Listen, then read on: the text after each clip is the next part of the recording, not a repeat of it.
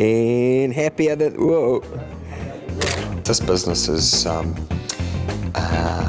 so interesting and such a lot of fun most of the time. Here we go. Simon Woolf is a man who lives and probably sleeps with his camera always at hand. He's a third-generation photographer running a family business established in 1934. He's exhibited and been published widely here and overseas. Simon was thrust into the sharp end of the business with the untimely death of his father, who was killed while filming from a helicopter that crashed. If what you're doing isn't enjoyable, you probably shouldn't be doing it. And I'm really, really lucky, honoured.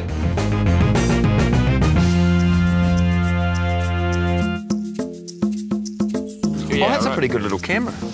Well, that's good. I'm hoping that you might be able to show me how to use it, because I have not a clue in the world. Oh, it's an Olympus, so this has got the dust reduction. It's got all the little features on it. Yeah, see, it's the features that get me. I have no idea how to use any of it. E300 8 megapixel. Right. So that's pretty good.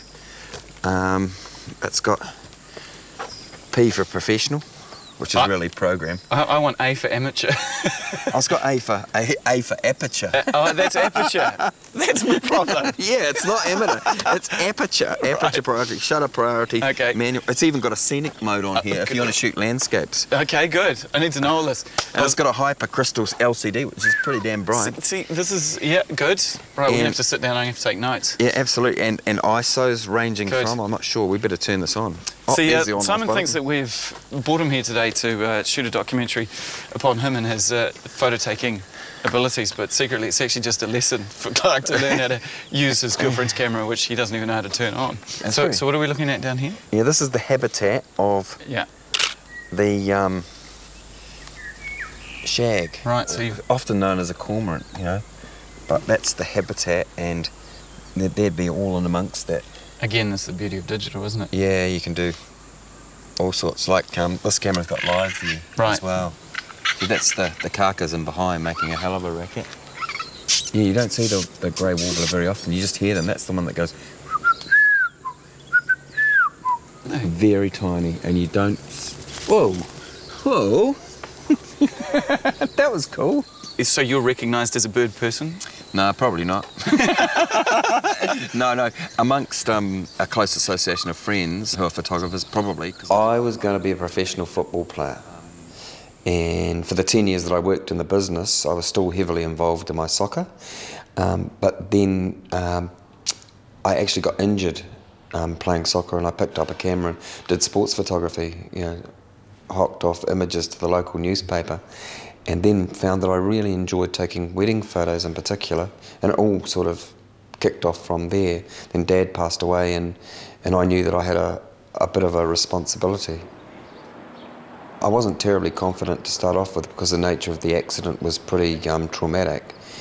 The biggest boost was when in 1988, early, Internal Affairs asked if we would be the official photographers for the 1990 year. And I initially said, no, that would have been my father's job. I'm sorry, I don't think I've got the confidence to handle this. And the person from Internal Affairs says, you actually don't have a choice in this. The request is coming from the 9th floor. So that was David Longy. And he looked after me. I'm, you know, like, I sort of feel emotional about that now, but the family owes him a very big debt. He was that sort of guy that took a personal interest in people in adverse situations, and he enjoyed Dad's company. He used to turn up in the darkroom, to get away from the 9th floor. And so you're saying this is good light? Out here is, but you see this one up here? It's quite close to us. Just through the gap. There's actually two.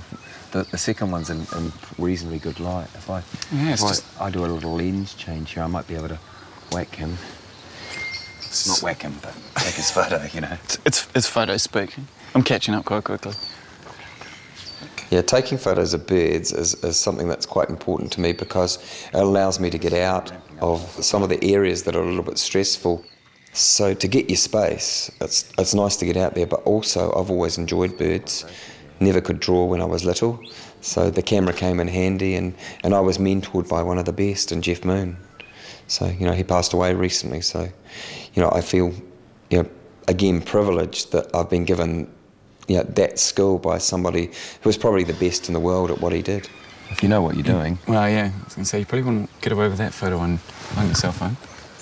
No, that's right. You said one of your favourite birds was the kautuku? Yeah, the kautuku it's just a remarkable bird. Like there's not very many of them. There probably wouldn't be 100 birds in New Zealand.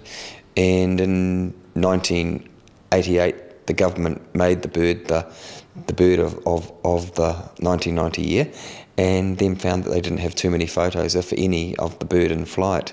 And so down I went to the West Coast and to Okarita, which is probably one of the most beautiful places in the world, not just in New Zealand, and managed to get some really stunning, white heron photos. See, that's unusual. See, that's a wood pigeon.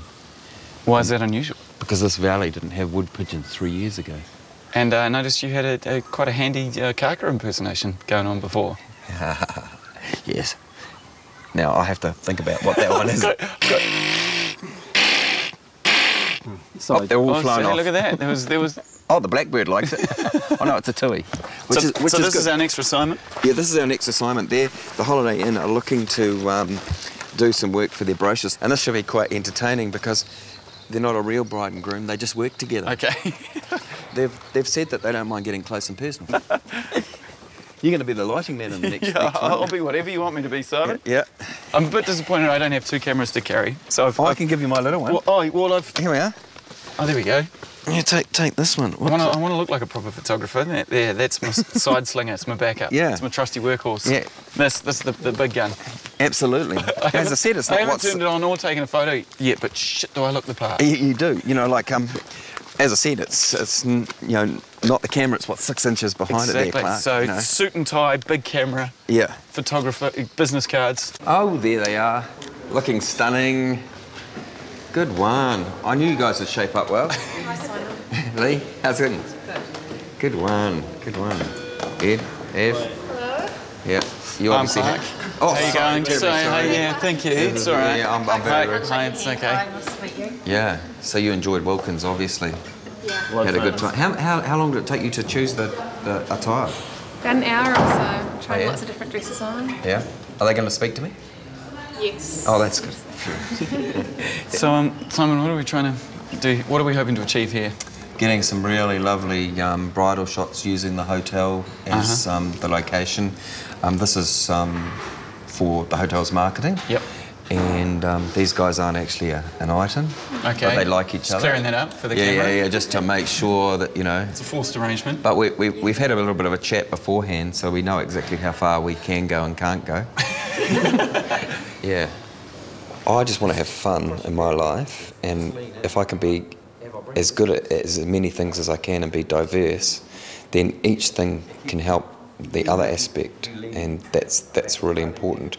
Like weddings are the ultimate in that they incorporate people, architecture, still life. Yeah, touch, documentary, the whole gamut landscape, right across a whole numbers of different fields. And I think, like you're continually practicing different things.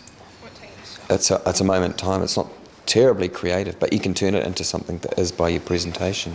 Yeah, that looks good too. Now just lean your heads in close. See, they look in love. I can see that, yeah. just look like that. That's great. Oops, we've got a little technical hitch here. We've got a man in the background with a cup of coffee. It's good timing. I had to change my card. Pop another little card in here. You must deal with a lot of nervous couples, I imagine. Yeah. Do you? Yeah. Well, how do you get them to sort of relax into it? I give them heaps. Yeah. I just give them heaps. But I'm already on a wavelength. Ever had a memory card corrupt on you? No, not corrupt, but crap out. Crap out. And what it was that the card was electronically failed. So what they did was, after going through the police forensic photography section, they sent the manufacturer, or the wholesaler sent it to the manufacturer in Auckland. Right. And they just swapped the memory into another. Oh, right, and rescued the images. Rescued the images, but we didn't know that we could do it for 2 weeks. Yeah. So you thought you'd... Stressful couple of weeks, I'd imagine. Stressful couple of weeks, right. Yeah. And is he allowed to pop his hand around here? Yep. Just in. Yeah. If there's anything that doesn't fit right, you just both of you say. Yeah, snuggle, snuggle. Dun, dun, dun, dun. Yeah, just laugh away, you guys. Normally, I'd say to the groom beforehand, you know, whisper something sexy into. Is that right? Your wife's ear. But, you know, these guys, I don't know how that would go down because this is a shoot. Yeah. You've got this little guy in the background. Actually, just stay there. Just stay by the fridge. Yeah, because that's real. Yeah. Just come across here, just as if you're working at the till or something. Okay. Yeah, just oblivious to what these guys are doing. That's good. See, I bounce off my hand a bit. Okay. Because what it does is that my hand is flesh coloured and it bounces into flesh colour. And so it's not too... Oh, I see, right. So it just offsets... Warms it up a little bit. Yeah, the cuts. And we'll just do one there too. Yeah, and to have a third person in there just being oblivious makes it look as though it's real. Mm-hmm. Rather than just, you know, I always like to bring a... It's another little wolf secret. Another little wolf secret. Do you want to see that, guys? Dress the scene. Oh, that's nice. Here you go. You see that? Wow. Dun-dun-dun. I think that's pretty cool. Yeah, that's really You guys are doing great. Is that real champagne? Yes, it is. Yeah. Keep it. We'll take that with us to where we're going. Yeah. Gee, that dress really does flow. How do you feel about lying on the bed together? This is a little bit warmer than the outside. It's really cold. It's a southerly now. Yeah, lean in. Yeah, oh, yeah, good, Eddie.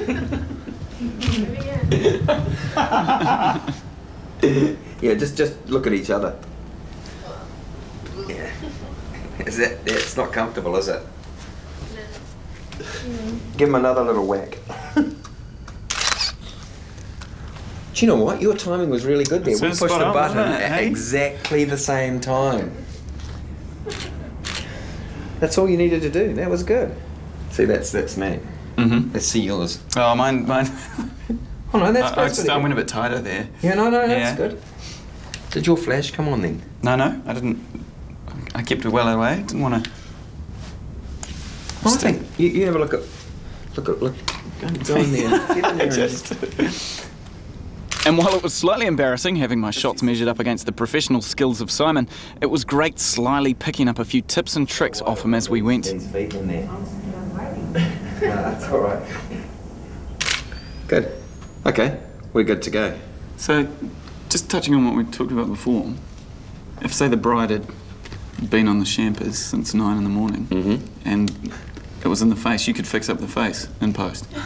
Yes, to a degree. Yeah, right. Like one of my mates in Australia did this lady's wedding for a second time, and she paid $10,500 to get her head from the first wedding put on the second wedding. So her husband had a woman that was quite considerably younger. Right. Put into the wedding photos. Yeah. And my mate, who was one of Melbourne's top photographers at the time, said that he didn't mind doing it, you know, because she wanted it. Yeah. And it was a hell of a lot cheaper than plastic surgery and a lot less painful. Which is a really good anecdote. But, you know, like, I prefer to get people real and having them look cool on a day. In the moment. And I'll do anything to have my brides and grooms relax. Right. You know, like I play the go. I'll go to heights. I've even been known to, you know, to get a perspective shot to jump on the roof of my car. Yeah. You know, which wasn't too sensible when I was leasing our cars, because then I had to pay for the dents in the roof afterwards. Kia ora, Lynn. Simon. Good. This is Clarke. Hi. I didn't get the hug yet. I warned you about Clarke. And he's doing a little bit of interviewing, and I'm mentoring him, and we're going to get some photos for Hut City in the process. Okay, cool. And for you guys, hopefully, to promote a little bit of what you do here, which is seriously cool. Our next stop is at Waiwhetū Marae, 5 minutes from the centre of Lower Hutt. The assignment here is to take photos of the marae's activities for publications by the local council to promote Lower Hutt. I've trained them. I followed along closely, still trying to pick up on the tricks of his trade. That's right. I should see how much I've learned. Come in. This is Annie. Hi, Annie. Kia ora. Simon. Nice to meet you. Hi, Clarke. There you go. It's my daughter Annie. And Annie's a weaver. She's learning with my sister Verona. So she's been weaving for a couple of years and she's... Your mum told me that you were pretty cool. Yesterday, not today. Oh, yeah. Yeah. And Annie's happy to be photographed. We have to cut the bottom off. Alright. See, this is the sort of image that I really like. Yeah. Because you've got all the secondary interest around, which is... So that's the sort of thing you're looking for? Yep. This flax plant has come from my great-grandmother, Rangi Mari, from her flax plantation, her pa harakeke. And this particular flax is good for the fibre in that leaf, the muka, which is what we make the kiwi feather cloaks from. We got it sorted. You're not too big on dressing the scene too much, Simon? No. No? You like changing things around Yeah. too much. No, this is very much documentary photography, environmental, where things I believe shouldn't be altered too much. They should remain as they are. Right. This is about a 50th of a second. And if I get a little bit of movement, I'm not too concerned. Right, because it blurs it, and it's actually, there is movement with what Annie's doing. So at the moment I'm just taking the moisture out. Makes it easier to weave if you feel that. So compared to the other end, it's just softer and you can just So do you find that things come to you through the viewfinder, or do you just sort of take in something like this and mentally pick off what you're going to try and cover? I don't preconceive. Yeah. Sometimes I'll work around with both cameras, but generally it's a lot of what comes to me, the inspiration is similar to what is happening here with Annie and what's been passed down. Okay, so you sort of let her, like in this example, dictate the scene? Yeah. Right. Well, I notice in all these situations, even with the birds, you like to talk to your subjects quite a bit. You find that that's sort birds, of... yeah. He's been talking to birds, yeah. Well, that's another photographer, Elliot Irwitt, the great Magnum photographer who specialises in dogs.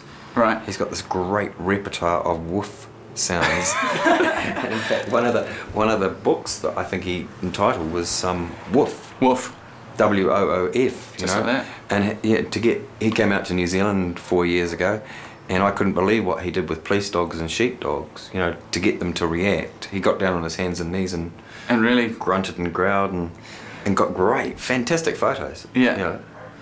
Don't worry, I'm not going to woof at you. We've already had the kaka today. It is something. It's quite special. Is this relatives? This is my mother. In that photo, she's softening the muka so that when it's woven, it's nice and soft against your skin. It's nice to have that sort of history recorded photographically. Yeah. And when were they taken? Those were in the late 70s. Seem to have lasted well. Yeah, colour photography in the 70s was not... Not that great. Yeah, no, but they've done well. It's nice to get the... Honey's grandmother in the background is... Yeah. Watching over me. Yeah, that's there. I'll just pop a little on Honey's face. How's it working for the light in the background? Yeah, no, it's quite good actually. You want those shadows? I don't mind the shadows because that's a third dimension. Okay. We'll just do one this. Actually, I might whip that off just for a tick, and I might just bounce a little bit up here. All right. See what the difference is.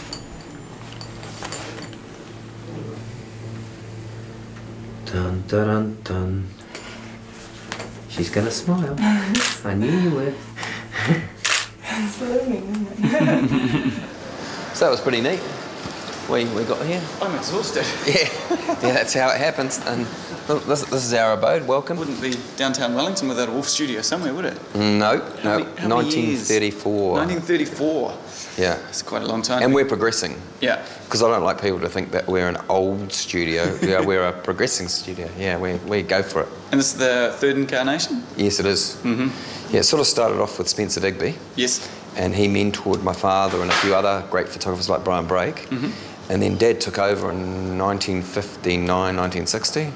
And he passed away in 1987. And then since then, my mother, my sister, and myself have been pretty fully involved with my wife on the fringes. Should we have a look around the rest of your studio? Absolutely. Perhaps? Yeah.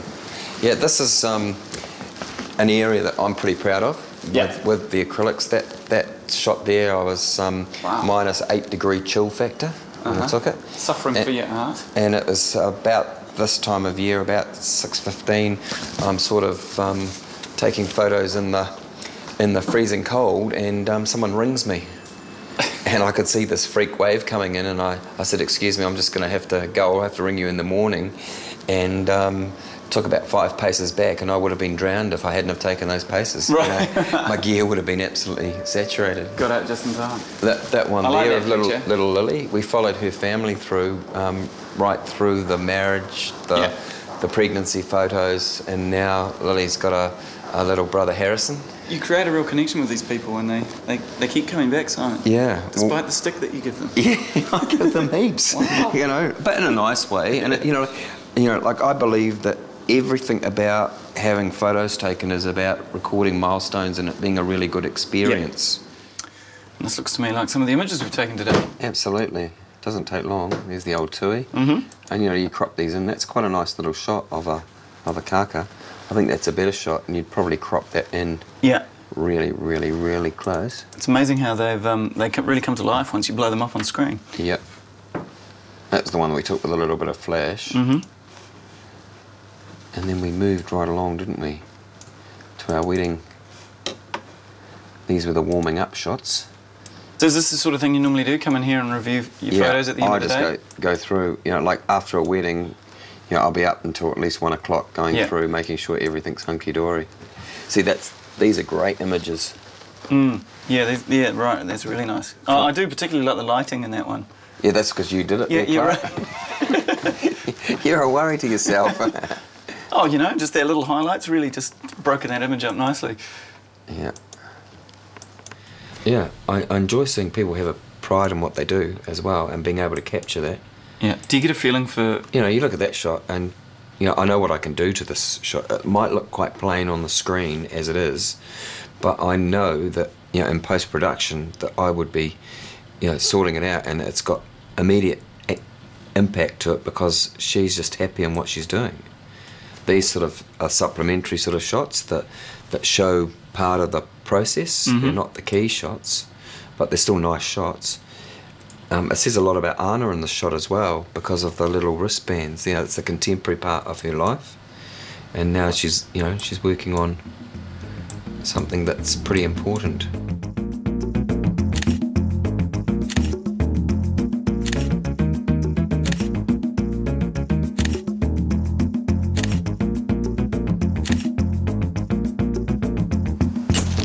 Now, a reviewer once described a few hours with Simon Woolf as a bit like passing through the eye of a cyclone of enthusiasm. And after spending the whole day with him, I know exactly what they mean. I really enjoyed my time today with him, taking a few photos, although my skill level left quite a bit to be desired. But as a job, keeping up that sort of pace and that sort of enthusiasm and that skill level all combined in the package that he has, I just don't think I could cut it. That was impressive.